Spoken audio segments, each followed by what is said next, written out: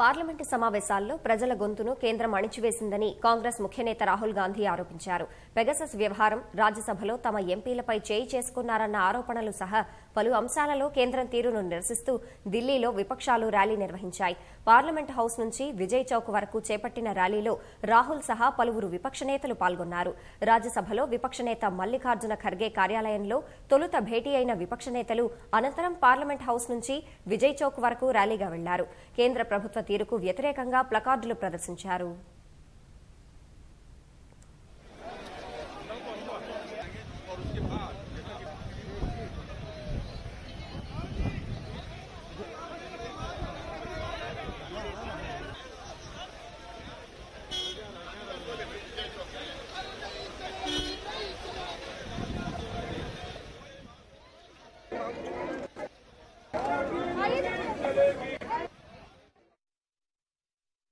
The parliament session is over, and frankly, as far as 60% of the country is concerned, there has been no parliament session, because the voice of 60% of this country has been crushed, humiliated, and yesterday in the Rajya Sabha, physically beaten.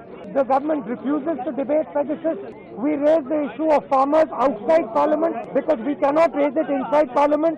We raise the issue of price rise outside Parliament because we could not raise it inside Parliament. And today we have come here to speak to you because we are not allowed to speak inside Parliament. This is nothing short of the murder of the democracy of this country.